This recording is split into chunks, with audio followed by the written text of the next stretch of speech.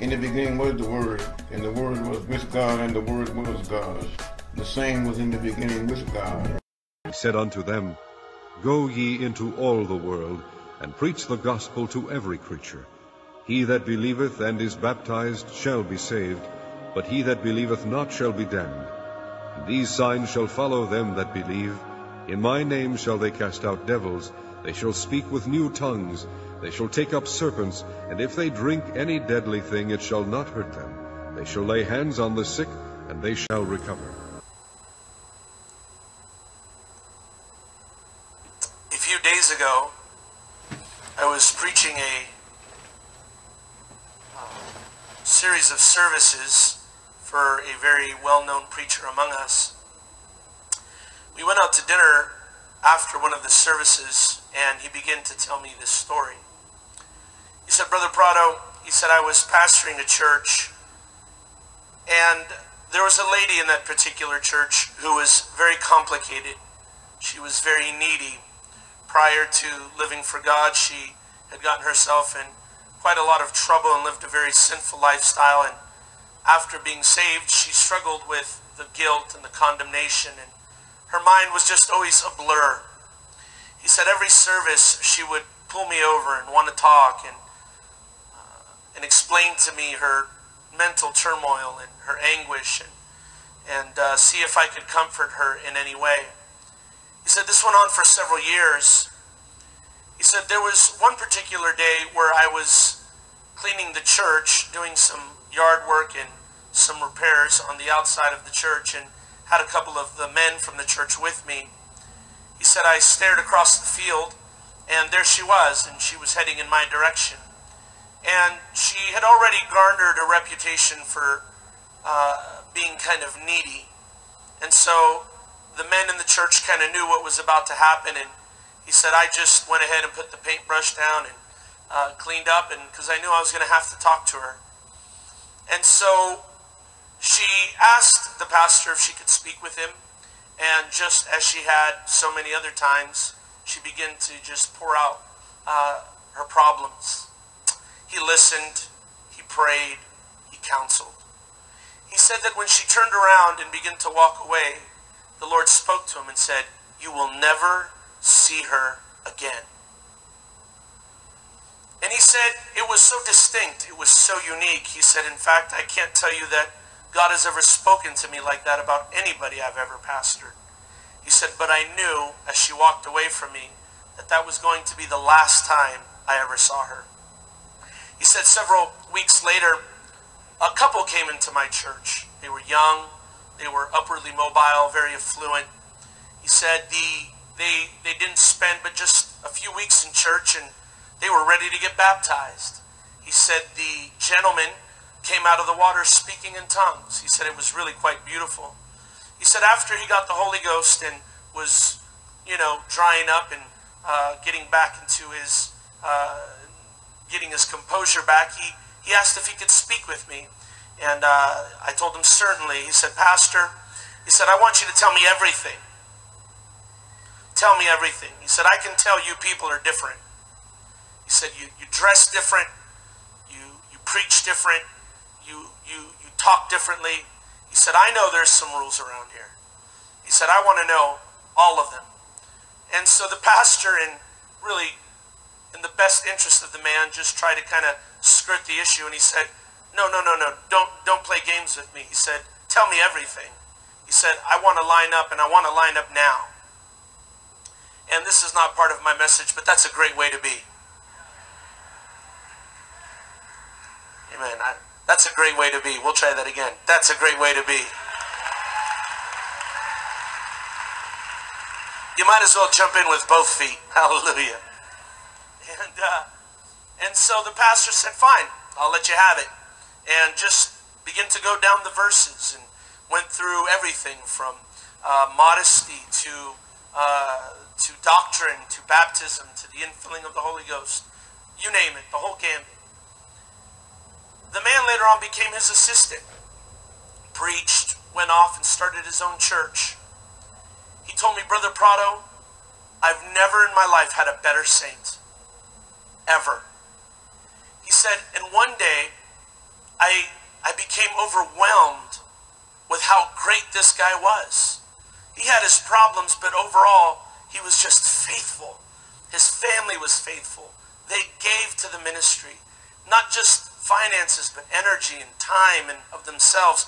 He said they were the most wonderful people I've ever pastored in all my life. He said, and there was this day where I just became overwhelmed with their commitment, and I just began to weep and to cry. He said, and the Lord spoke to me and said, I'm paying you back for all the time you spent with that lady. And God has dealt with me today to talk to you about a big payback. And God has told me to tell this church that there's a payback coming your way. I'm preaching to people that have been going through hell and high water, and I want you to know there's a payback coming your way. I'm preaching to people that have been coming when their kids stopped coming. You got a payback coming your way. I'm preaching to people that have stood faithfully by your pastor. Amen. Hallelujah. When other people have betrayed him and backstabbed, there's a big payback coming your way. I'm preaching to people right now that you gave when you didn't have to give. There's a big payback coming your way. It's coming tonight. It's coming this week. It's coming this month. I'm not dramatizing this. I'm not trying to hype you up. I'm here to give you the word of the Lord. There is a big payback.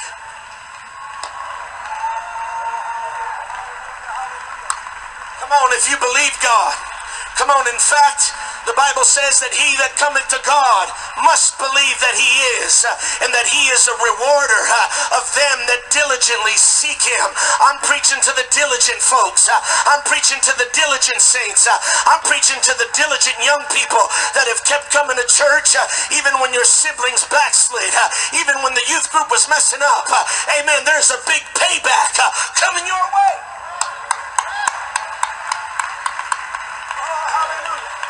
Come on, let's magnify the Lord for about 10 seconds.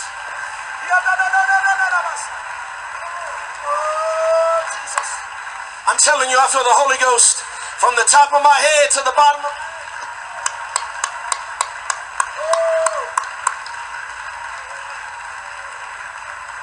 Oh, hallelujah. I know this might sound cliche and overtly simplistic, but you listen to this preacher when I tell you, God is faithful. God is faithful. God is faithful. God is faithful. God is faithful. God is faithful. God is... Come on. I feel a spirit of reciprocity in here. I feel like God's going to give back what's been given to him. I feel like God is going to press it down. Shake it. Oh, hallelujah. Somebody shout yes. I want everybody here to know that what's going to happen in your life is going to be tailored specifically to you. It's not going to be a general blessing. It's not going to just be some abstract thing. It's going to be tailor-made to your needs, to your situation, to your prayers. You are going to get specific prayers. Come on, somebody. I'm feeling God all over me right now. I don't even feel very good, but I know when God's touching me, and I can feel the Holy Ghost from the top of my head to the bottom of my feet. I'm not sure how I'm going to feel once I put the mic down, but right about now, I feel like God is trying to get through to somebody and inform them. I've heard your prayer, and I'm going to answer A to Z and everything in between. Come on, why don't you run on that? Why don't you shout on that? Why don't you dance on that?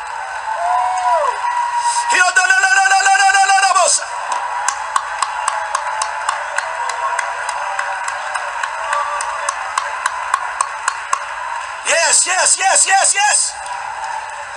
For all the promises of God are yea and amen.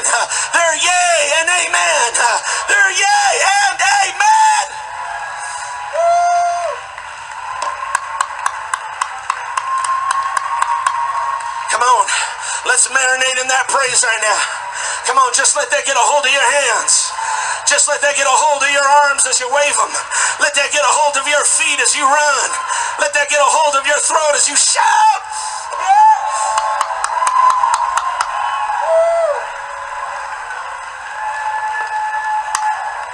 Yes.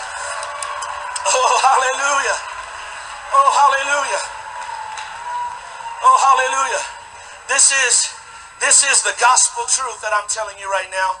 The other day we were driving down the street, amen, and some of you might know my wife and I have started a church, and we're just doing our best to love Jesus and do the will of God before he comes back. And we were driving down the road, and I saw a van, and I told my wife, I said, we need a van just like that. I said, that's exactly the van I want right there. And I began to pray, and I told Jesus the name, the make, and the model. Come on, I am not nervous. I don't care if there is a bunch of quack preachers that preach prosperity doctrines. I'm not going to let some quack preacher make me throw the baby out with the bathwater. My God is a provider, and he will supply all of my needs according to his riches and glory. And he is not bothered by me telling him what I want, what color, when, how. Come on, come on. He's got an ear, I got a mouth. I'm a talk. I'm a talk it out. I'm a talk it out. I'm a articulate. Oh, Jesus. Oh, hallelujah. This is the truth. I told my wife, I said, that's the van I want for our church. I started praying about it. I didn't pray but 2 days. Amen. And on the second day, God said, I'm going to buy you that van. I got up. I told my wife, I said, God's going to buy us that van. She looked at me like, okay. I was preaching, I'm not going to say where, I'm not sure he wants to be named, but I was preaching a revival, and I was getting up and I was saying my good nights. It was the very last service of the revival, and the pastor said, son, he said, I know you're starting a church. He said, do you need a van? I said, absolutely I need a van. Said, I've been praying about one. He says, well, go buy it and send us the bill. I'm telling you, I was driving that thing yesterday, picking people up, dropping people off, loving Jesus, shouting for the... It's a big payback, honey. It's a big pay...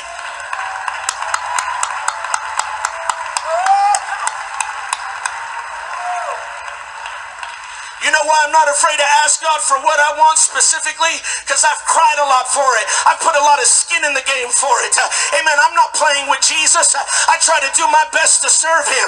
And I try to do my best to please him. And I try to do my best to check into church and put my heart into it. Amen. And God loves that kind of stuff. And God... Somebody, amen, I'm not just here wasting my time.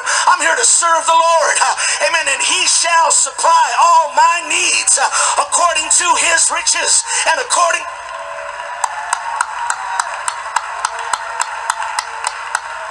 Woo! I feel good right now. Hey! Oh, hallelujah. God will answer your prayer. He'll tailor it just for you. One of the most fascinating scriptures in the Bible is found in the book of Revelation, where the Apostle John says, towards the very last chapters, he says that he saw the new heaven, the new Jerusalem. He said, and there was no more sea. John had spent so much of his life on an island. And I know we think Bahamas and Hawaii. Brother, this was the island of Patmos. There was thugs and thieves, murderers and rapists. And there he was, amen, dropped off in the middle of all that garbage. And while we might think of the ocean as something romantic, it probably was to him nothing different than a jail cell. To him, he probably detested the sound of it. He probably got to the point where he thought, I don't ever want to see another wave, another ocean. I don't ever want to smell salt water ever again in my whole life. God, get me off this island. And God said, John, I got a big payback for you. John, when you get up here to heaven, I got a little piece of heaven for you where there is no sea, where there is no ocean. I've seen your tears. I've seen your crying. I've seen your anguish. Right down to the things you hate the most. Right down to the things that work your nerves. Right down to the things that make you anxious and give you despair. And John, you're getting a payback. Amen. And I'm going to take care of it, even to the most minute detail. I'm preaching to somebody right now that when God gives you your payback, there's going to be some stuff you'll never struggle with again. There's going to be some stuff that'll never come in your house again. There's going to be some stuff that's never going to come in your marriage again. There's going to be some thoughts that'll never come in your mind. Yeah. Oh, come on, come on, come on. Woo!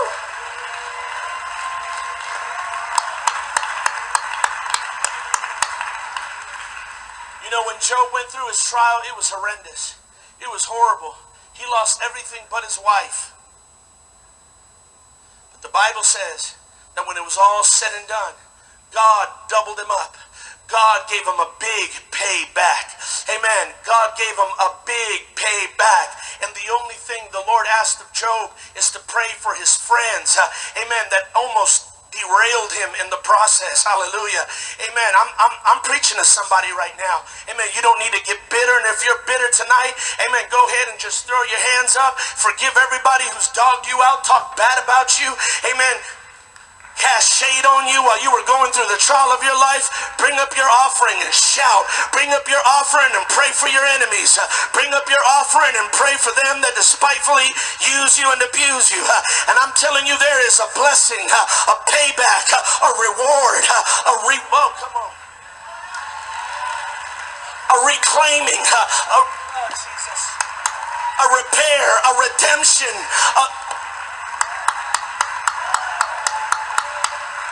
Come on. I feel the healing touch of the Lord in here right now. I feel the gift of healing working in this house right. Oh, hallelujah.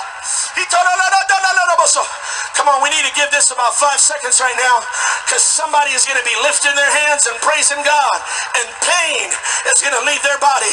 Pain is going to leave their... In the name of Jesus. No.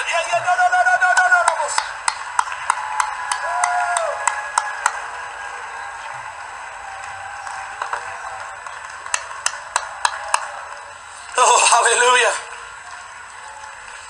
Oh, come on, just 3 more seconds. 3 more seconds.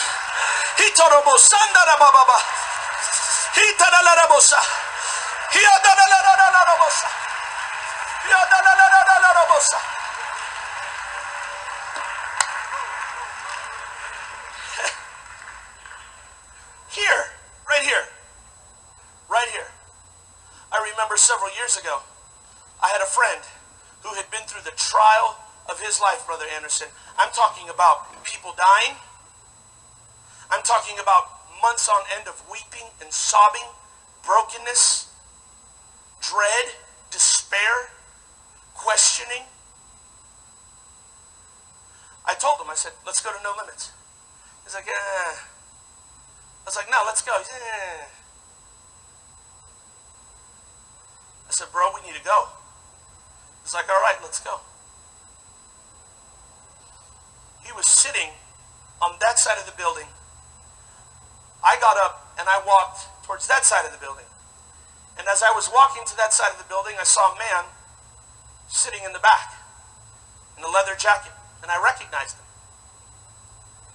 He was our mutual friend, but he had been very backslid for several years. And he just happened to come that night in the middle of the conference when we were all here.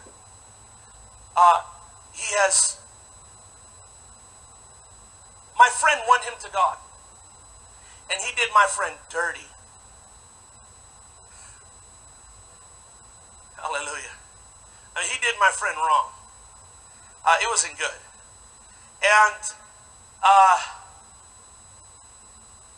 the man has since died. He died a premature death. Very sad story. He has passed away. But this encounter was a total God thing. It happened right here. The Big Payback.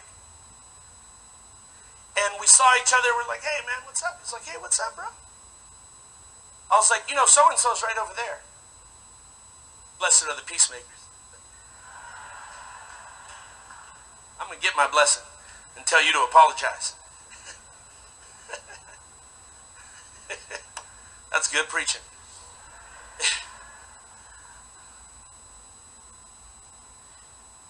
He walked over, and I was just watching him. He walked over. He started talking to him, and they just unpackaged everything. I mean, they started crying. They started just going through all the motions. And he told him, my friend told this gentleman all the horrible things that had happened. And he said, man, that's tragic. That's horrible. And that was that. We just kind of didn't think much of it. We went home. And just a few weeks later after we went home, my friend got a knock on the door. And I'll give you a little more detail to this. I'm trying to be as obscure as I can, but his wife had died. She had died in the home. It was very tragic. It was not a good thing. And he got a knock on his door, and it was this guy's ex-wife who was very wealthy. I mean, wealthy. The woman had money.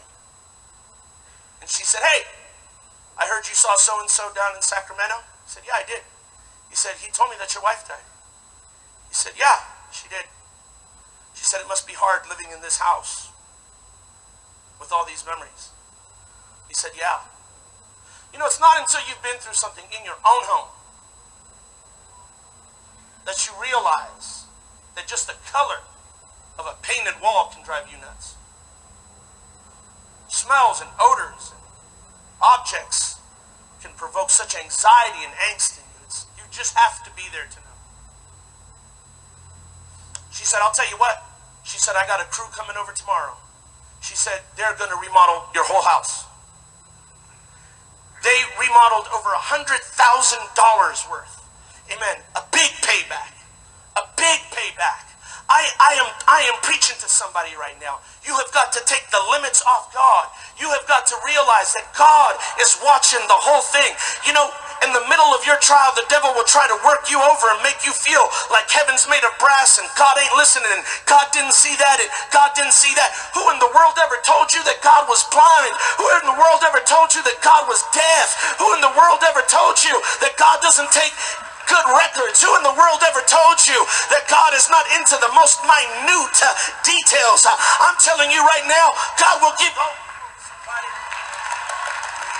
I'm preaching it. You need to let this, you know what, I understand there's people here, you've been through some stuff, but you cannot let that stuff, amen, get you under it.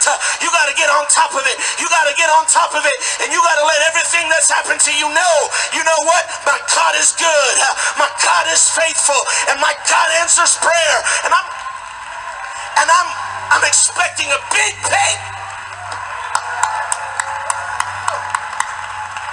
Come on, go, go, go, go, go, go.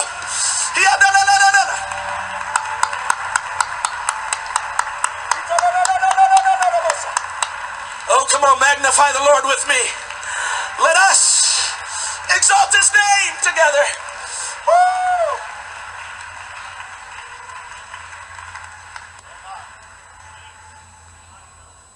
Here's what the Lord spoke. He said, "I'll restore unto you the years."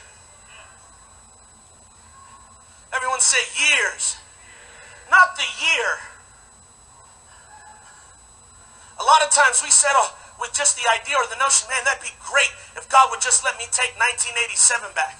God said, I'm trying to do more than that. I'm trying to give you back the years. I'm trying to give you back 87, 88, 92, 95, 90.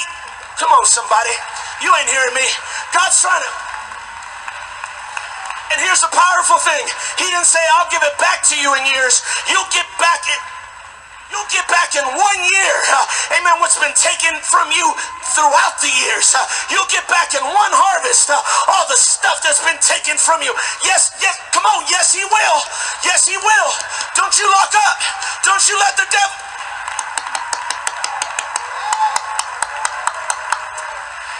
Vamos, alaba a Dios. Dios te va a repagar por todo lo que has perdido y por todo lo que el diablo te ha quitado.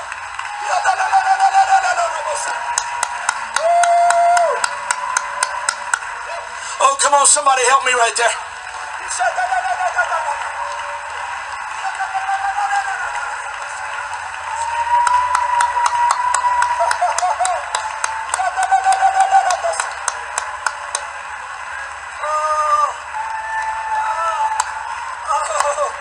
Come on, I feel the Holy Ghost. I feel the Holy Ghost. I feel the Holy Ghost. I feel the Holy Ghost. I feel the Holy Ghost. I feel the confirmation of the word of the Lord.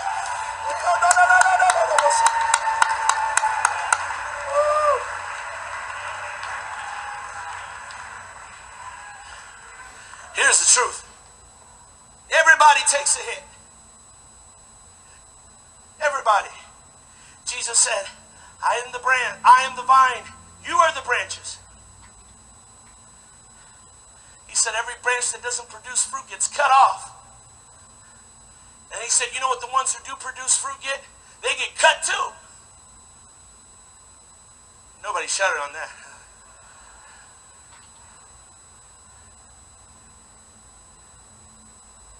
See, there's actually a point in your walk with God, in your relationship with God, where taking a hit will make you more fruitful. Yeah. Proverbs says, rebuke a wise man, he'll yet be wiser. He actually grows by not being pranced around. See, that's the problem with some folks. They can't hardly get corrected, told anything straight up, can't keep it 101. They get offended, backslide every other month. And God's saying, I'm trying to get you to grow. I'm trying to prosper you and pay you back like you ain't never had. Jesus says, I cut off the bad branches and I even cut the good ones. And when I cut the good ones bring back more fruit. More fruit. I'm preaching to some good branches tonight. I'm preaching to some good branches. You got a big payback. You got a...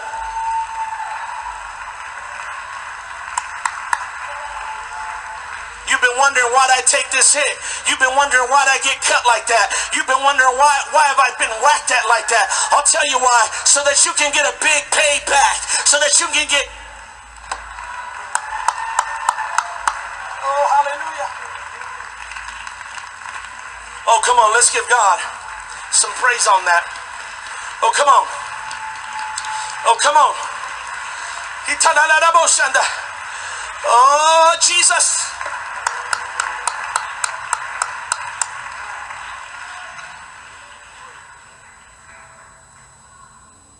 God pays back. I don't think he'd mind me saying this. I hope he wouldn't. I'm sure he'll call me if he does. If he sees this. Amen. I think he's on the West Coast, so he won't see us. He's in church right now. In fact, I know he's in church right now. I was preaching a conference. Your pastor was there. Pastor Young, he was there. But Brother Wade Bass was right there. And Brother Wade Bass and his wife evangelized. Let me tell you something. They're true blue go-getters, but evangelizing at that age is no joke. Like, that's stressful. It can be complicated. But man, you talk about somebody who puts forth their best foot. You're looking at Brother and Sister Bass. They're just wonderful Christians. And yes, come on, we'll give somebody double honor.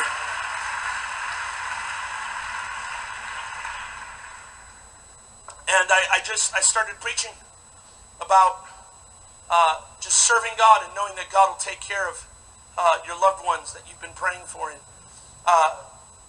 we had an altar call, and Sister Bass got to pray. And now Sister Bass can pray. If you've ever been around her, you know Sister Bass can pray. But she really started praying. And she had a brother who was probably 70 plus years old already. He was lost, sinner, not in church.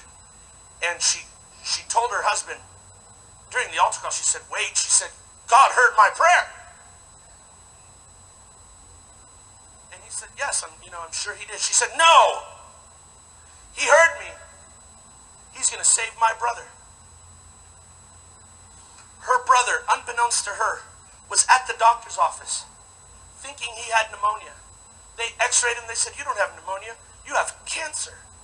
Said, you have stage 4 cancer. He said, it's everywhere. Said, sir, you don't have but a few weeks to live. He went home, got sicker, went back to the hospital, picked up the phone, looked up an apostolic preacher. He said, sir, he said, I know what you preach and I know what you teach. My sister is so-and-so. He said, I'm fixing to die. He said, I want you to come into this hospital tonight and baptize me. That preacher went down to the hospital, baptized him. He came out of the water speaking in other tongues. That's a big payback. That's a big... Yeah. I'm telling you God pays back. I'm telling you God... I'm preaching to some spirits from Hades right now. I'm telling you God pays back. Come on. on, Rock Church. Come on. You've been praying too much. You've been fighting too much. You've been through too much. You've taken too many hits to not believe this. You know God pays back. You know God. Oh, come on. Let's magnify him. Let us.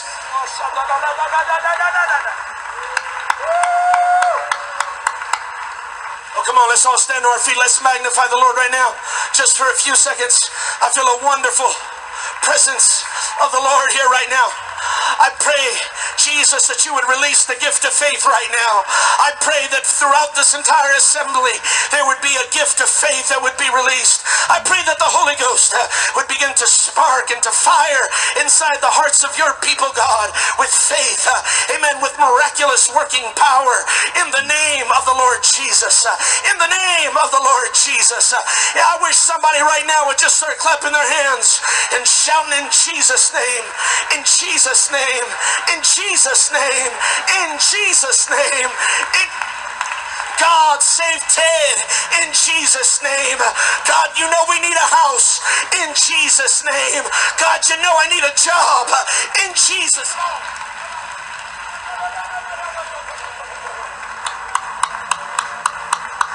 Oh, hallelujah. Oh, hallelujah. The books were opened, and another book was opened, which is the book of life. And the dead were judged out of those things which were written in the books, according to their works.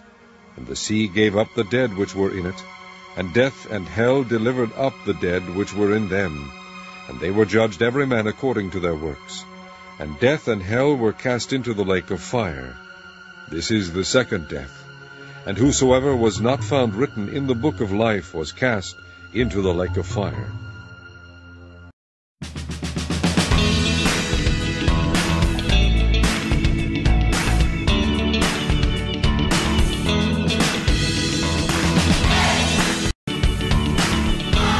We have to identify what a Christian is, what a Christian truly really is.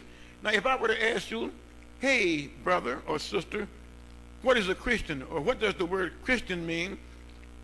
I'm not going to ask you because I'm afraid you might tell me it means Christ-like. If you tell me the word Christian means Christ-like, all that simply means is you never looked it up. You didn't look in the dictionary or the lexicon. And my mama taught Susie, my sister, and I, don't use words you haven't looked up, because you might be using the word wrong. So the word Christian does not mean Christ-like. On page 672, column 1, paragraph 3 of the Greek English lexicon of New Testament words by Joseph Henry Thayer, he said the word Christian is from the Greek word Christianos, and it means follower and worshiper of Jesus Christ. A Christian is somebody who follows and worships Jesus, because in reality, we don't know nobody just like Jesus. Jesus Christ has never been duplicated and never been replicated. A follower and a worshiper of Jesus is a Christian. So the Bible says in Matthew 4:10, thou shalt worship the Lord thy God, and him only shalt thou serve.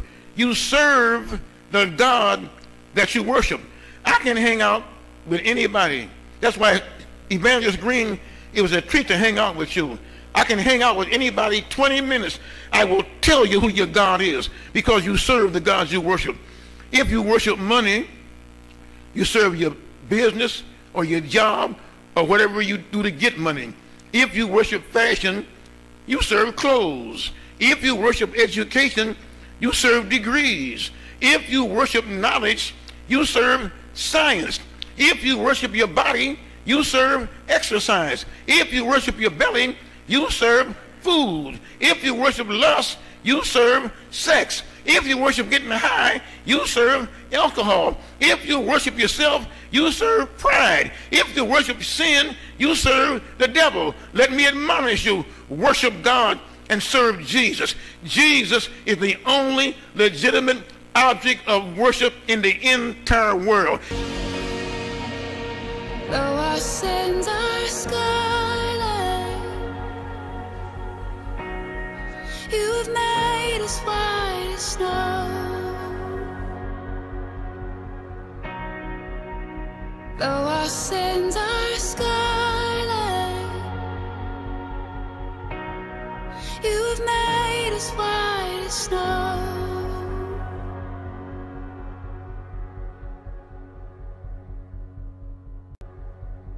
When they heard this, they were pierced to the heart, and said to Peter and the rest of the apostles, "Brothers, what should we do?"